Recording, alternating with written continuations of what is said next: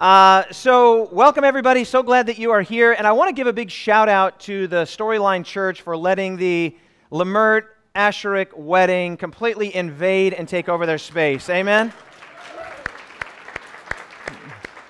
We are truly blessed, and we are so thankful for this lovely facility.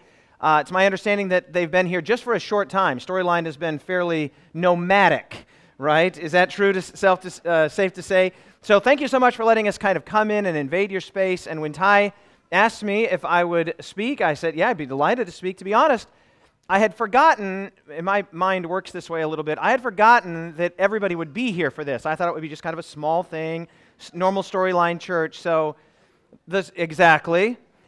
So this morning when I woke up, I was like, you know, the thing I was going to talk about, I don't think that's going to work very well. So then I changed my mind to another.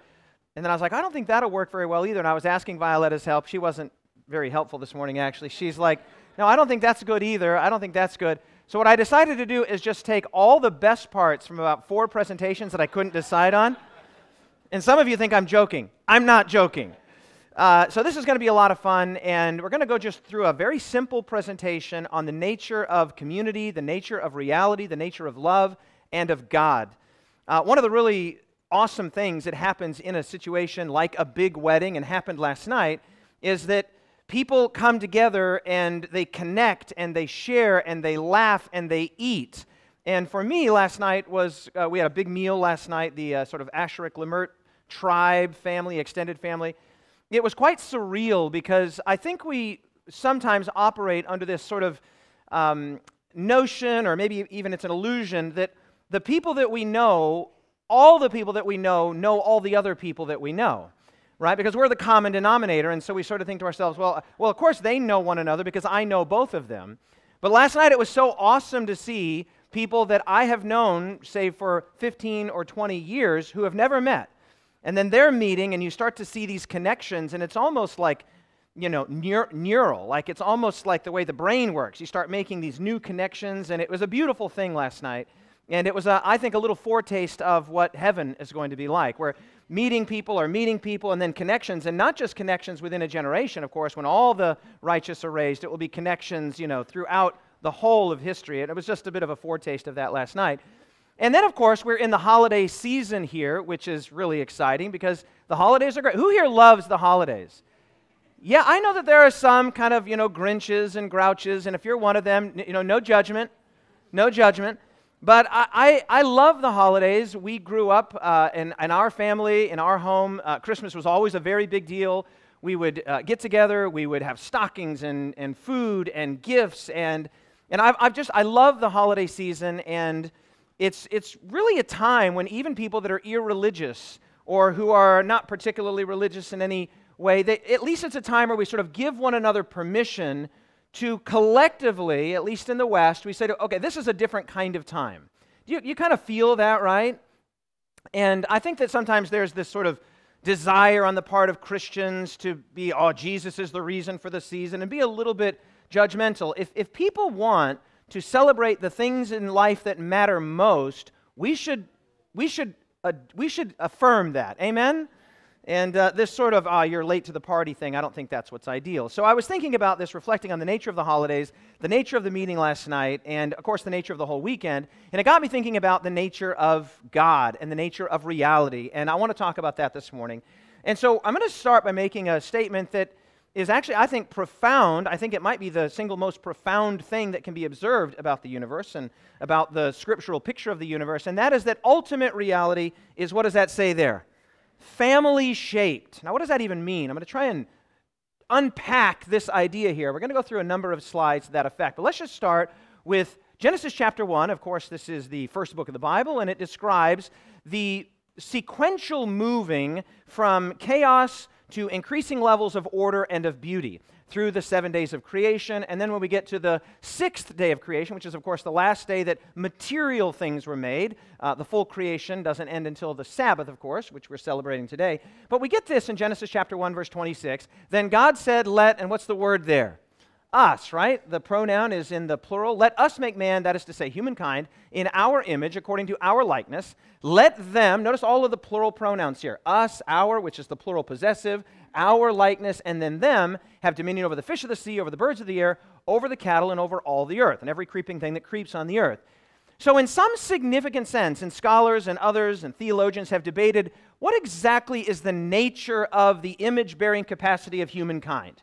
And there are various ways to look at this, and there are a lot of really great truths that can be extracted from the image-bearing nature of human beings.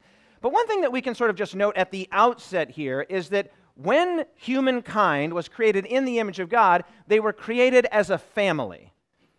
They were created as a, what word did I say, everyone?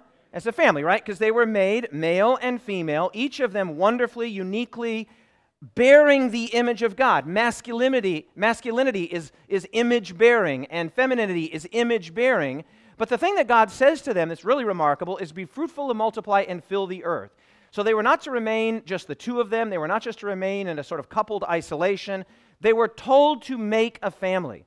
And so it has been observed by scholars and others that this familial sense is the larger sense in which human beings are image-bearing. And this is from a great work by Stanley Gren's Foundation for Male and Female Relations. He says the image of God is primarily what's that word? A relational concept. Now, we're going to spend some real significant time on this. Of course, this goes along with the wedding that's taking place tomorrow and the holiday season and all of the sort of community that's happening here. And Grenz makes a fascinating point. He says that when we talk about the image of God, let us make mankind in our image, he says that really what's on offer here is not just the physicality, because there are many senses, again, in which we bear the image of God. God is moral, God is volitional, God is intelligent, etc., etc. We are bearing his image in all of those ways. But the point that Grenz makes, and I love this, is that the larger sense in which human beings bear the image of God is in relationality. The image of God is primarily a relational concept. Let's further unpack that. He says, ultimately, we do not reflect God's image on our own, but here again, in relationship. Thus, the imago Dei, which is to say the image of God, is not primarily what we are as individuals. Rather, it is present among humans in, third time now, relationship. And then he just sort of summarizes everything. He says, in a word, the image of God is found in human, and what's that word there? In human community. Now, this makes a lot of sense. If you hold up, for example, a mirror to your face, or let's say that somebody else is holding up a mirror to their face, and you're looking into the mirror, at an angle, and you're seeing the person, but you're not actually seeing the person, of course. What you're seeing is the image of the person. But now, this is the key point. The image that you're seeing in the mirror bears an identical resemblance to the actual person. Now, one of the features of God that we find throughout all of creation, and I would argue through the whole of Scripture, is that God delegates wherever a task can be delegated. God leans into delegation. It's a bit of an oversimplification, but it's something that I've been saying for the last few years, that in the creation account, one thing that we see God doing, and again, I recognize it's a bit of an oversimplification, but I like it. I like the fact that it's a little more punchy this way. That in creation, God only does what only God can do. I'll say that again. In creation, God only does what only God can do. That is to say, if anything can be delegated to others, he delegates. And there are many examples of this in the creation account. One obvious one, an easy one, is that God gets Adam to name the animals. Well, this is entirely unnecessary, seemingly superfluous. God could have named the animals and then informed Adam as to what the names were, but he asks Adam to name the animals. Another one that we were just talking about here a moment ago in Genesis 1:26 is that God makes Adam and Eve to bear his image. Well, this is the supreme and most beautiful act of delegation because God already bears his image. Why does he need another image bearer? And then one that we just quoted a moment ago, also from Genesis 1, is he says, be fruitful and multiply and fill the earth. Well, God is obviously capable of filling the earth. In fact, many Old Testament scholars have noted that the creation account is effectively God making spaces and filling spaces. He makes the space in the air, and then he makes the space in the water, then he makes the space in the land. Those are creation days 1, 2, and 3. He then recapitulates those days in 4, 5, and 6 and fills the air, fills the water, and then fills the land. So you might say that in creation we are exposed to God, or God is revealed to us by Moses in Genesis 1, as being a God that makes and fills spaces. which is remarkable then, of course, on the Sabbath. He fills not a geographical or a geometrical space, but a chronological space with himself. But what's really cool about this is that God then says to them, be fruitful and multiply, and what? Fill the earth. In other words, God is the great capital F filler of things, and then he invites us in his image to fill things. And so over and over again, we see that God is delegating whatever can be delegated, he delegates. And so back to that mirror illustration, if you're looking at an angle at a mirror and you see your spouse's face or your son's face or your daughter's face or a friend's face in the mirror, no, the mirror image is not them, but it bears a striking resemblance to them. And the thing that bore the image of God, the mirror of Eden, was a family. Was it what, everyone? It was a family. And that's the point that Grenz is making, is the let us make mankind in our image, let them. The us and the our and the them is unambiguously plural. It's unambiguously a plurality. And so we have passages like 1 John chapter 4, verse 8. We're going to come back to this passage at the very end. He who does not love does not know God, for what? Say these three words with me. God is love. Now, it has been noted correctly that the text does not say merely that God is loving, right? Because loving would be an adjective describing a behavior or a series of behaviors or even characteristics. So you might say of David that David is a loving father, and I think that's largely true. You might say that David is a loving husband. You could be described fairly as loving in your best moments. But no one would say that David is love, or that Ovidiu is love, or that Scott is love. So when we see this grammatical linguistic equivalence here, John is making a far more powerful and profound point than merely that God sometimes behaves in a way that is loving. He says God is, and not an adjective describing a behavior or a characteristic, but a noun describing God's essential nature. Do you see the difference? God is not merely loving, God is, what's the word? Love, which is fascinating because, and this is a little exercise that I've been doing over the last several years, we don't have any referent for God that we can be sure is accurate. And this is easily illustrated. If I say a lion, okay, you can get a picture in your mind. You know what the lion looks like. We all have seen pictures of lions. Some of us have been fortunate enough to see a lion in real life. So we can see a lion, right? And your lion might look a little bit different than mine, but we know that a lion is a certain size, a certain shape, and has certain features or characteristics. If I say an elephant, right, we all see it. And we know that if we see an elephant, that's not a lion. If we see a lion, that's not an elephant. You can see it in your mind, am I right? And if I say a giraffe, can you see it in your mind's eye? Maybe you've seen that really funny meme that says, it's quite funny, and I probably won't do it perfectly, but it says, you mean to tell me that a unicorn is a mythical creature, but a giraffe is real? A unicorn is just a horse with a horn, and a giraffe is a leopard horse with a 20-foot-long neck. You know, the reality is funny this way, right? But the point is that we can picture a lion, we can picture an elephant, we can picture a giraffe, or anything that we have a referent for. Now watch this. I'm going to say another word here, and we'll see what your referent is. God. Now, I don't know what comes into your mind when we say God, or when I say God, but it is certainly wrong. It's wrong, because we don't know. We know what a lion is, we know what a cheetah is, we know what a giraffe is, but when we talk about God in terms of his essential nature and what theologians call ontology, we don't know what kind of a being God is. And so this three-word, three-syllable phrase here is incredibly illuminating because it gives us some sense of the ontology or the nature of God. Not just who he is and how he behaves and how he acts and adjectives that would describe characteristics or behavior, but what God is. God is love. 3 words, 3 syllables, and yet a universe of significance, beauty, and meaning beyond. So years ago, I read this incredible quotation from a well-known evangelical theologian named Millard J. Erickson, where he's tapping into this very idea. And he makes a profound point, slightly philosophical, but easily accessible, I think. Erickson observes, he says, if reality is fundamentally physical, then the most powerful, or then the primary force that is binding reality together is electromagnetic. We'll explain this in a moment. He says, if, however, reality is fundamentally, what's that word? Social, he says, and the most powerful constituting force would be that which binds persons together, namely love. Now, Erickson is making an amazing point here, and it's a point that I want to just dwell on momentarily. He's basically saying that we are presented with two sort of competing versions of reality, right? If we opt for the materialist view, the atheistic view, the non-theistic view of reality, we know there is something that is causing the universe to cohere, to stick together, to adhere.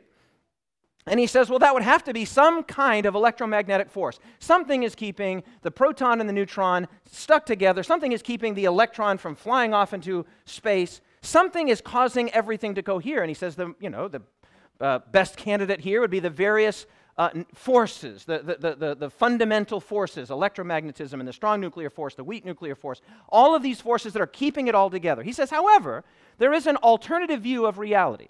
And that alternative view is that the most powerful constituting force is not merely electromagnetism keeping things together physically, but it is love that is binding the universe together. Binding not only people together, but that God is behind everything. That reality is not fundamentally physical, reality is fundamentally social. And these are two very different and antithetical views of reality. Well, of course, the biblical view of reality is that God is fundamentally social. And this is what I mean when I begin by saying ultimate reality is family-shaped. It's shaped like the family. We might say it another way. Ultimate reality is covenant-shaped, that within the very nature of God, there is covenantal connection, covenantal commitment, and covenantal beauty.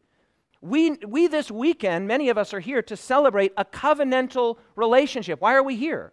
We're here to celebrate something that Landon will make a promise to Saley, and Saley will respond and make a promise to Landon, and that in that connection and in that covenant, we believe that something significant, substantive, and dare I say, transcendent is taking place.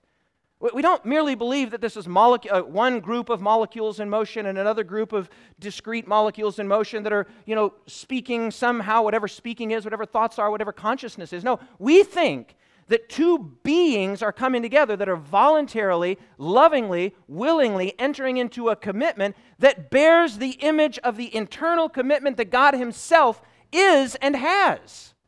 Something spectacular is happening this weekend, and something spectacular is happening in the world. We might say it like this. Not only is ultimate reality love-shaped or covenant-shaped and family-shaped, ultimate reality is shaped like love.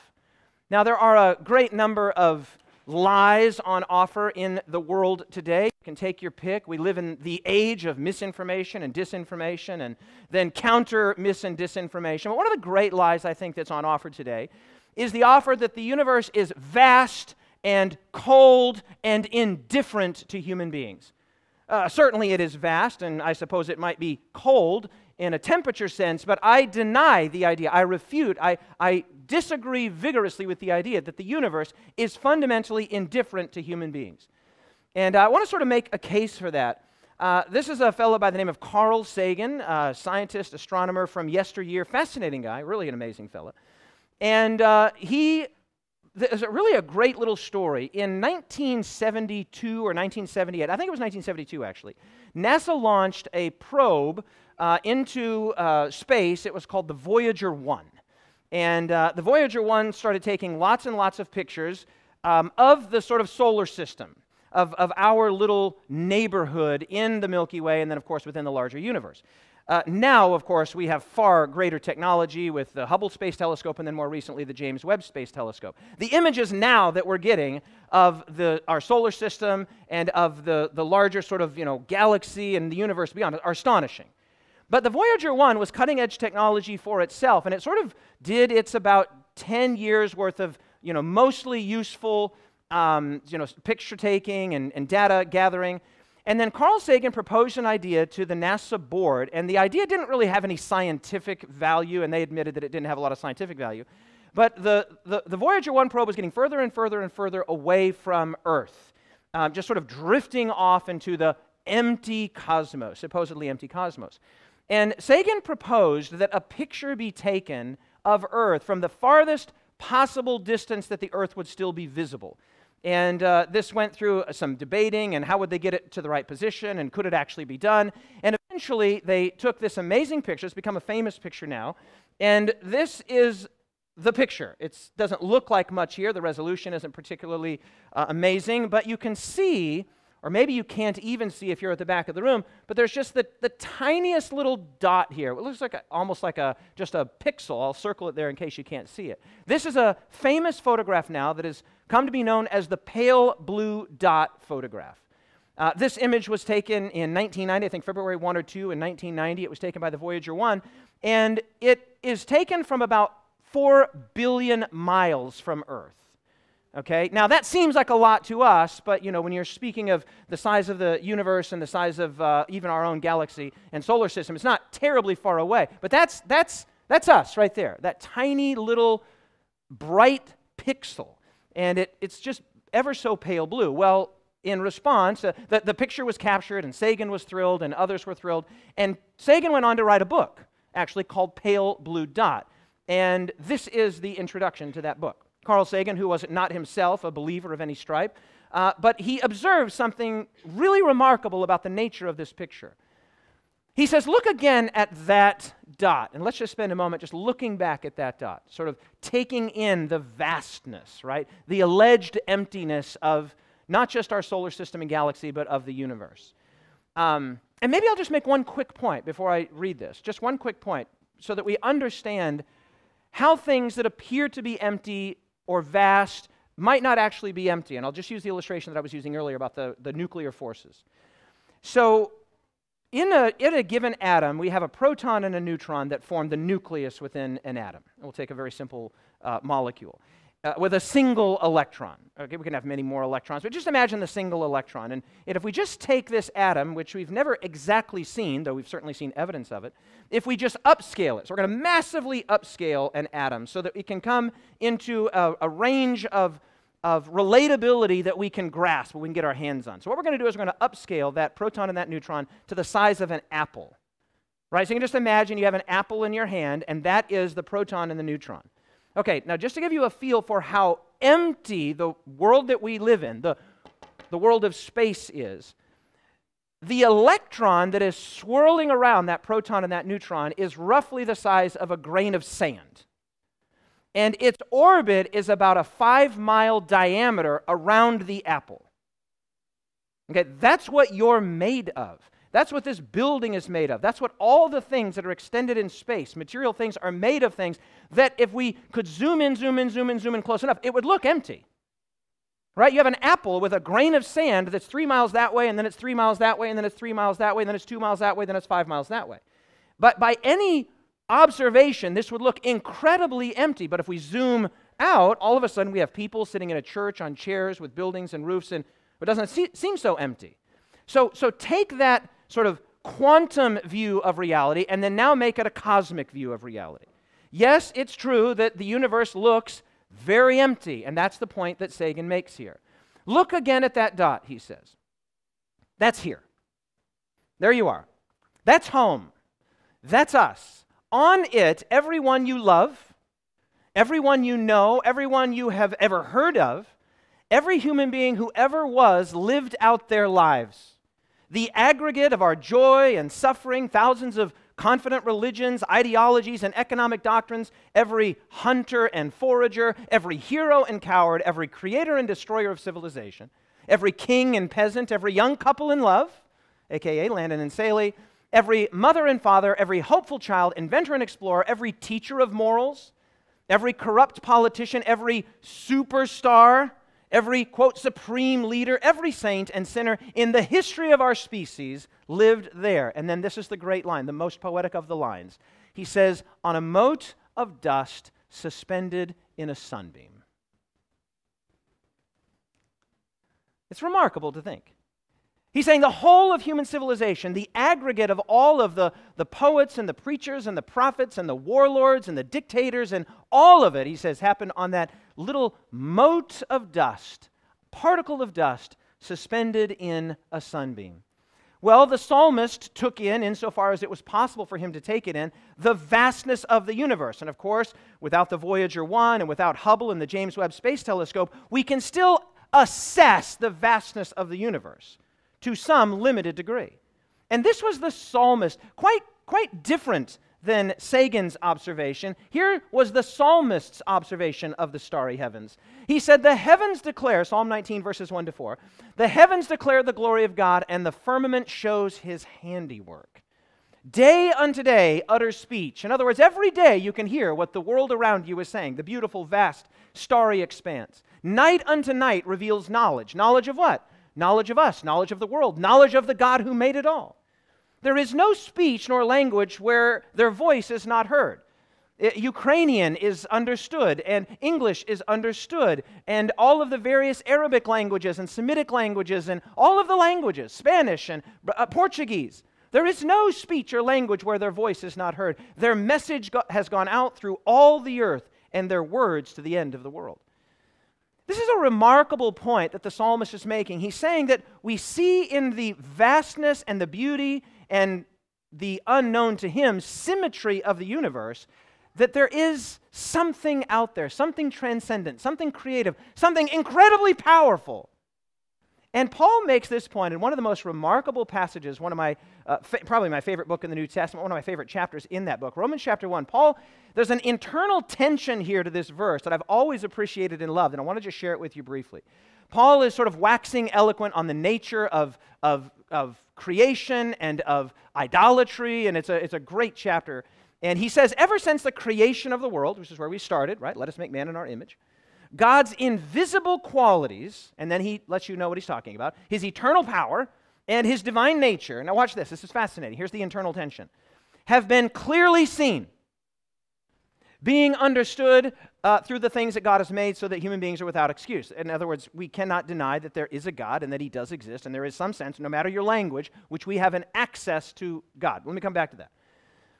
Look at the tension here. He says, through creation, we can see the invisible God by his handiwork clearly. That's a remarkable thing to say, that something that is invisible is clearly seen, something that is ubiquitous, that surrounds us, is available to us, is accessible to us. Paul's point here is not merely that God is knowable in some abstract sense. He's not a theological abstraction, but that God is known. And this is actually the point that Paul makes, and it's a bit of a maybe mildly controversial point, but I'll just sort of say it this way anyway. The biblical teaching is that no one is in ignorance of God at the most basic level. This is why the Bible says, for example, and it seems like God is speaking in a pejorative, but he's not speaking in a pejorative. He's making a factual, sober statement through the psalmist in Psalm 14, verse 1, when he says, the fool has said in his heart, there is no God.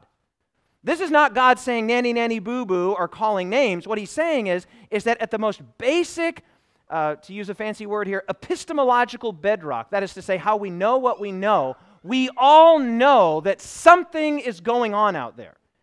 It can be denied, but it can also be known. And Ty and I were talking about this just before I came up. We were in the other room eating, and I was saying, God has set the universe up so brilliantly that what is known and knowable and ubiquitous and beautiful can be plausibly denied.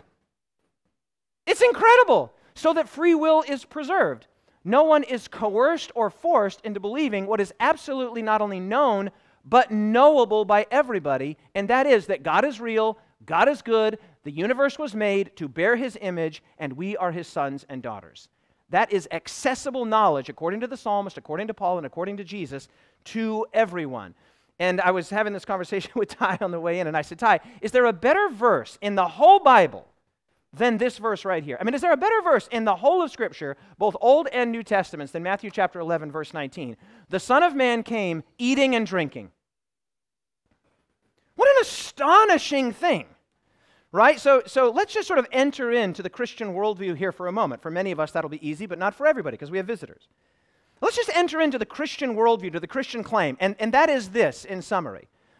God made the world, God is good, and then God, in Christ, came into the world. Okay, so the infinite, ineffable, eternal, illimitable God took on flesh and blood and came into the world.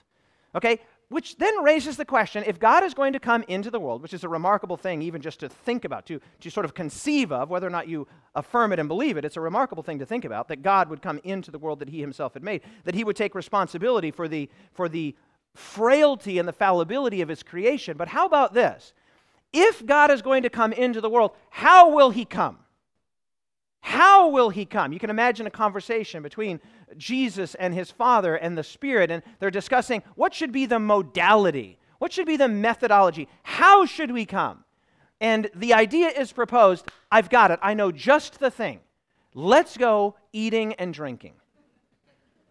That's just what's needed. What's needed is a shared meal. And what's remarkable is, especially in the Gospel of Luke, though certainly it occurs in Matthew, Mark, and John as well, scholars have noted that in the Gospel of Luke, the eating of meals plays a particularly significant role.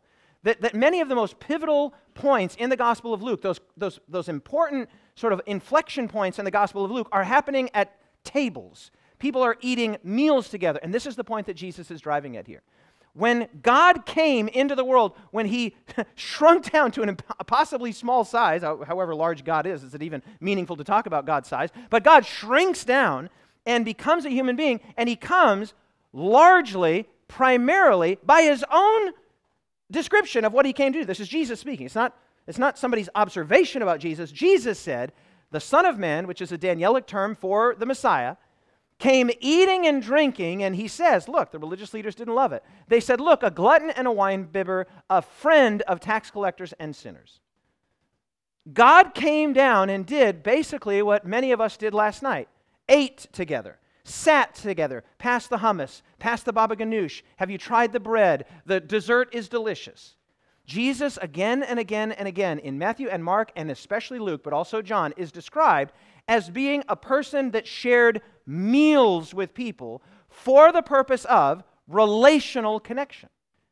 Years ago, I read a fascinating long-form interview with the lead singer of U2, Bono, who is, a Christian of a stripe. He would certainly identify himself that way, and it was a fascinating interview. It was wide-ranging about their albums and their tours and all of this. But at one point in the interview, the question turned to religion, because Bono's lyrics, if you're familiar at all with the music of U2, there's all of these scriptural references, unambiguously scriptural references, and references to God and the divine and other things.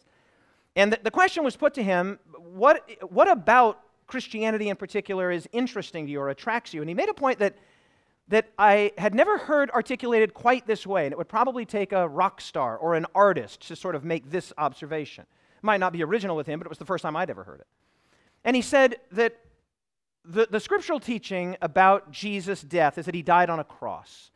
And this is historically borne out. We don't know the exact shape of the cross, but we sort of symbolize it like this. It could have been more like a T or more like an X. We don't know exactly, but the Carthaginians and the Persians and the Romans, they crucified people in a variety of ways. But this is the symbol that has stood the test of time. And Bono's drawing on this symbol, and what he says is that we have the vertical beam, and then you have what's the horizontal beam. It's actually called the antebellum, interestingly. So he said what we see in the cross is this convergence of the divine transcendence of God, that Jesus is the bridge between earth and between heaven and earth, that he came eating and drinking. But the horizontal beam is that he came to sit across the table, right? To sit down and to share the bread, to share the hummus, to eat a meal. And so in the cross event, we see divine transcendence and connection and the verticality, but then we also see this horizon where he comes down, he's amongst us, he's with us, he's accessible to us. And if you read the gospel accounts, Matthew, Mark, Luke, and John, Jesus is anything, he could be most probably best described in his availability, the accessibility. People can just approach Jesus. They can walk up to Jesus. Okay, you're just getting a picture. I wondered if I was doing anything wrong there, Edgar. So this language here of the Son of Man came eating and drinking is to say that God came down. When he's going to reveal who he is, what does he come to do? He comes to make friends. He comes to sit with people, to talk with people, to listen to people, to heal people, to laugh with people, to eat with people, because God in his nature is relational. He is not an abstraction. I'm going to make a point here that I've never made before publicly. I've said it a few times privately, and I'm treading on some thin ice here, especially in this political climate, but I'm going to say it quickly. The point is this. This is a map here of the sort of Islamic conquest of the 7th, 8th, and 9th centuries. And this will be familiar to you. Of course, this is the Mediterranean, this is the north of Africa, this is Europe, and then into Asia. And the point I want to make here is not a theological point. I don't know enough about Islam to make any theological points about Islam, but it is a methodological point and a historical point. One that I've reflected on many times before, and I've heard, but I've just been thinking about. I actually shared it with Ty this morning on the way here. Let me just contrast that with this map here. So this is a map of the expansion of the Christian faith in the first 3 centuries, okay? And so just to sort of orient you here, this is again the Mediterranean, here's Italy, and then here is Jerusalem, and sort of down here in the bottom right-hand corner, or we would say the southeast corner. And you'll notice here that Christianity expands in the first 3 centuries largely to the north and the west. This is mostly under the influence of the Apostle Paul, but not just the Apostle Paul, others. That this is the direction that Christianity expanded. It went like this. Okay, now I just want you to compare that again to this. Now look at this map. Is there a difference? Well, there is a difference, and of course we're living today in the shadow of this difference, right? Today we talk about Christian Europe or the Christian West, and then we talk about the Middle East as largely Islamic. These are like synonymous. This is the world that we grow up. The world that we grow up in today and that we know is this world, where this is largely where Christianity went, and this is largely where Islam has went. Now, of course, Christianity has continued to expand into Africa and South America. But in these centuries, 1st, 2nd, and 3rd century, and then in the case of Islam, 7th, 8th, and 9th centuries, the point I want to make here, it's a very interesting methodological point, is that you'll notice that the Christian map, here's Jerusalem, goes this way, to the north and the west. But at least in the early centuries, of course, now this makes sense because Islam begins in the Arabian Peninsula. But the main point I want to make here is not about the expansion into the north of Africa, because both Christianity and Islam were prevalent in the north of Africa. Of course, Islam was much later. But I want to talk about this. This is quite interesting here, the expansion to the east, into the Arabian Peninsula, Persia, and beyond. And the point I want to make here is quite an interesting one, and apologies if you're not at all interested in history. But you notice that there's virtually no expansion this way in the Christian map. And the reason is, there's a variety of reasons, it's like so many things in history, multifactorial, but one of the main reasons is that the people that lived in Persia and the Arabian Peninsula and beyond were not open to monotheism. Not particularly open, and they had their own sort of versions of monotheism, Zoroastrianism and other things, but the fish were not biting over here. We'll just say it that way. The fish were not biting over here. The fish were biting here.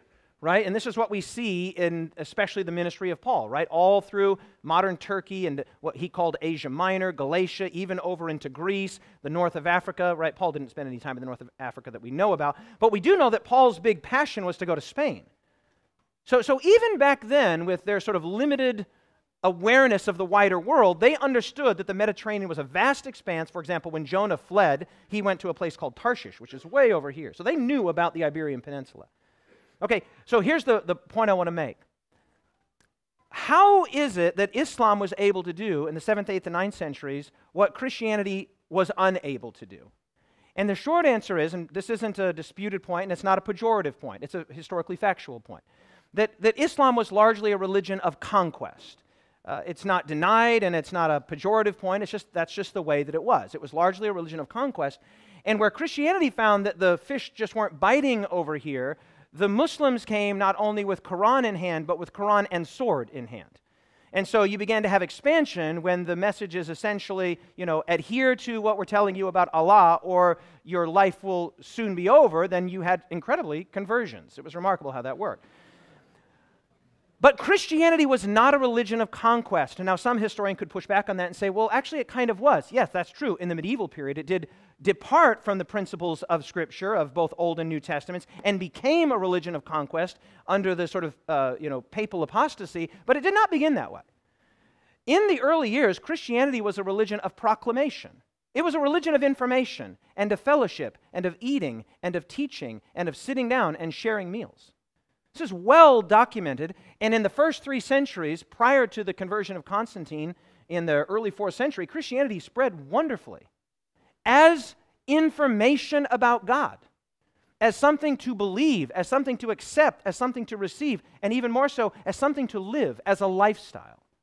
Now, I want to make a final sort of philosophical point here, and then we'll wrap this up.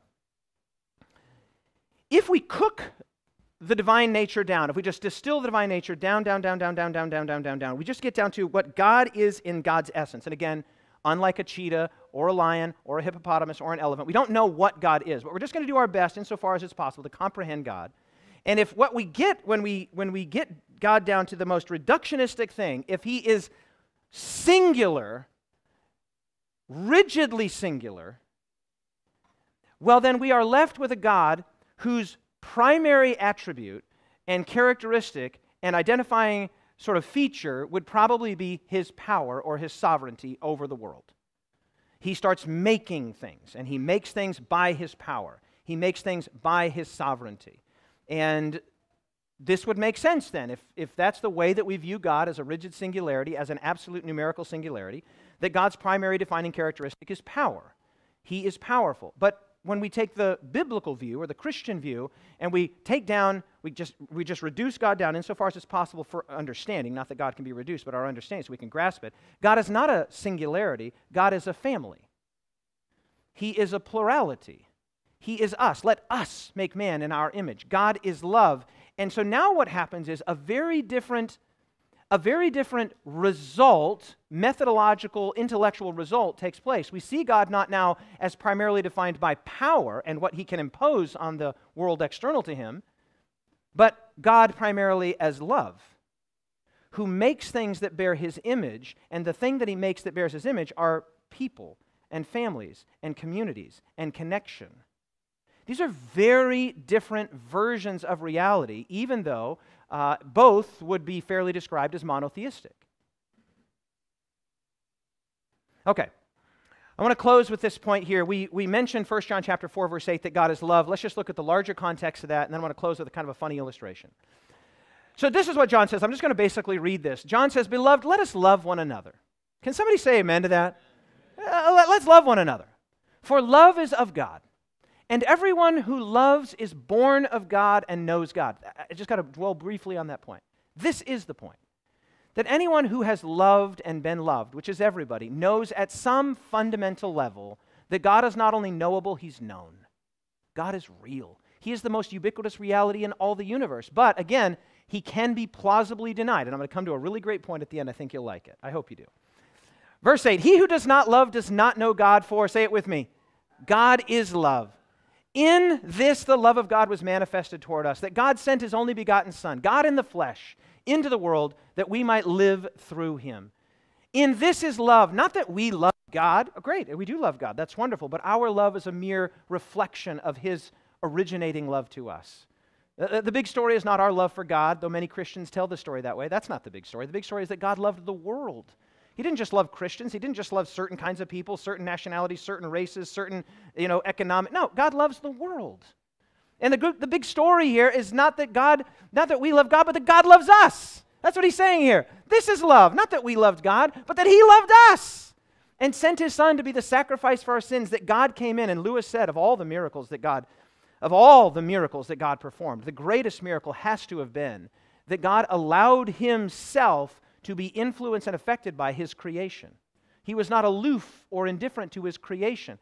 God came into the world, eating and drinking, I remind you. Beloved, if God so loved us, we ought to love one another. Do you see the logic here? It's unimpeachable logic. If God loved us, then that means everybody in this room is worthy of love. And if everybody in this room is worthy of divine love because they bear the image of God, then they're worthy of your love. It's really hard to hate somebody that bears the image of your God, your heavenly Father. Now, don't get me wrong. I am well aware of the history of religion and how religion has been leveraged, both Christianity and other religions, leveraged for purposes of violence. But it is a bastardization and an inappropriate and illegitimate use of the Christian faith to hate someone or to hurt someone in the name of God. Can somebody say amen to that? I mean, just to state the obvious here, but it does need to be stated. Beloved, if God so loved us, we ought to love one another. No one has seen God at any time. That's the point we made about the hippopotamus and the elephant and the giraffe. We don't know what a God is. Watch this. If we love one another, God abides in us. We do see God, but where do we see him? We see him imaged in human beings, the people that are in this room right now, and all the people that are out of this room too. And his love has been perfected in us. By this we know that we abide in him, that we live in God, and he in us, because he has given us of his Spirit. God has revealed to each and every one of us. He's not only knowable, he is known. And we have seen and testified that the Father has sent his Son as the Savior of the world. And we have known and believed the love that God has for us. God is love. And he who abides in love abides in God, and God abides in him. And I love this. There is no fear in love, but perfect love casts out fear. Can somebody say amen? We love him because he first, what? Loved us. Okay, we're right down at the pointy end of the spear here. So to make our point, ultimate reality is family-shaped. Ultimate reality is love-shaped. Ultimate reality is like bird watching. So let me make my closing point. We'll see what you think of it. We'll see if you like it.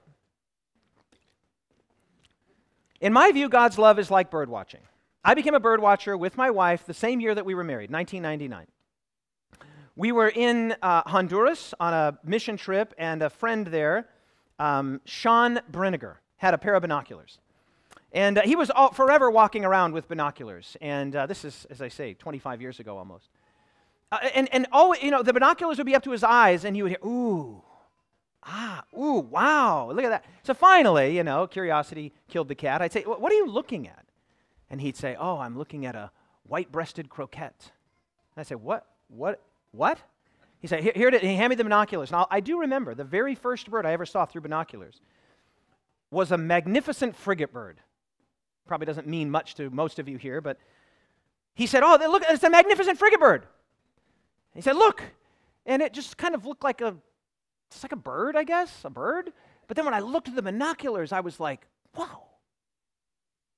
They're like magic. I mean, it was the most incredible. It looked like a pterodactyl. It was the most incredible thing with this great big red, what's called a gorget, and this long bill, and these enormously long, frail wings. I couldn't believe what I was seeing. Then throughout the rest of that trip to Honduras, whenever he would have a bird that was reasonably stationary, he'd say, hey, do you want to see? And then I couldn't believe what I was seeing.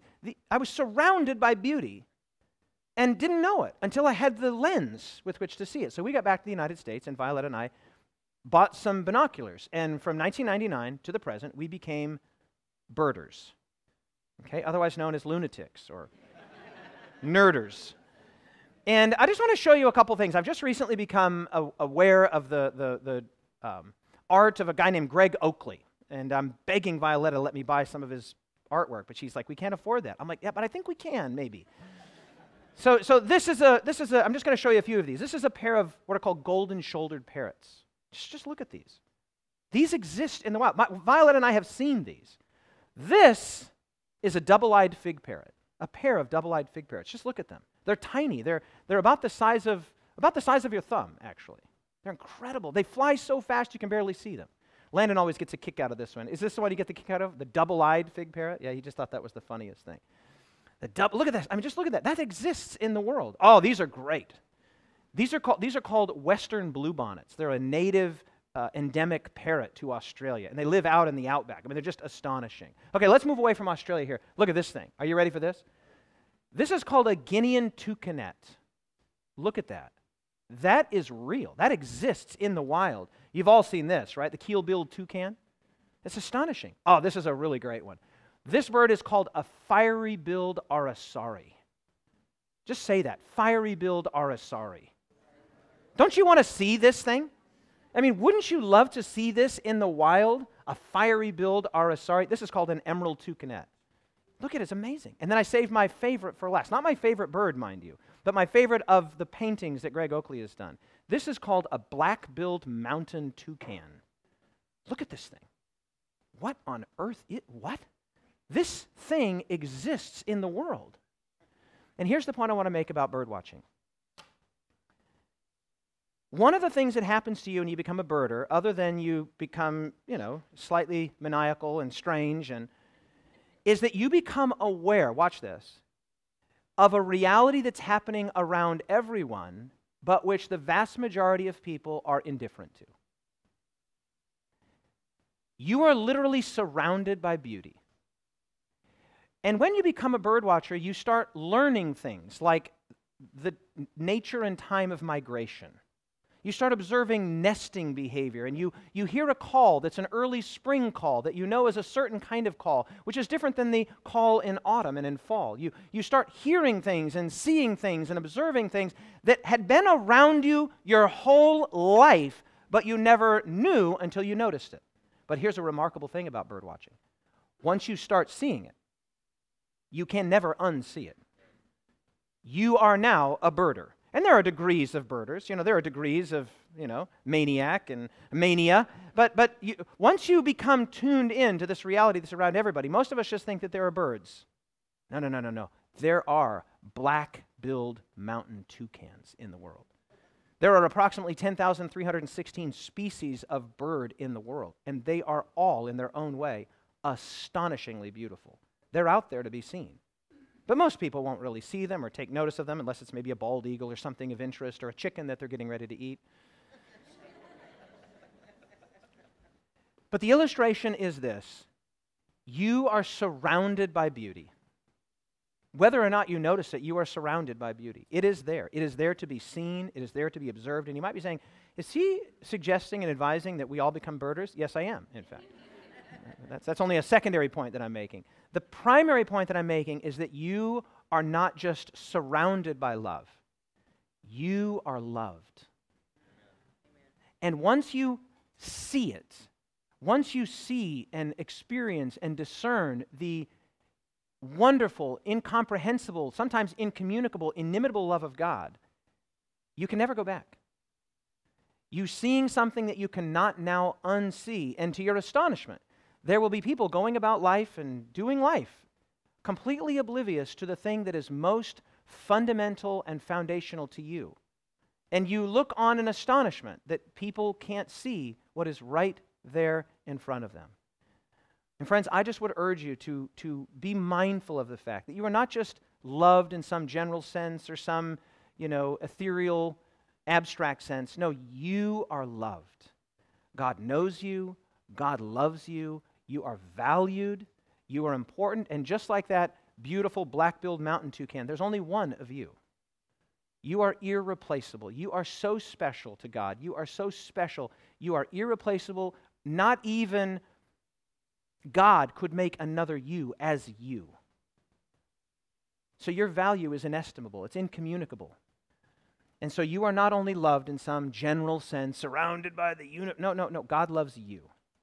God loves you. And this weekend, especially for those of us that are at Landon and Saley's, Saley's wedding party, this is a celebration of a very specific kind of love. A romantic love, yes, but even more than that, a covenantal love. A love that reflects the very love that is intrinsic to the nature of God, because God is love. Thanks, guys.